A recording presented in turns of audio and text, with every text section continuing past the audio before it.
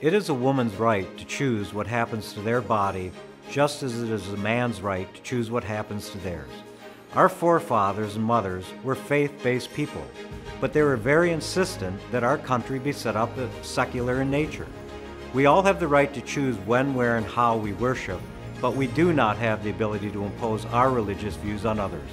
That is what is happening with abortion. A person's belief regarding abortion is based upon religion. The wonderful thing is, most babies are born to a mother who will love them and welcome them into this world, or who has planned for a home that is waiting for them if they're not able to care for them. The government has no right injecting itself into the most personal decision that a minority of mothers will make, and it is also a woman's choice as to whose baby they will give birth to.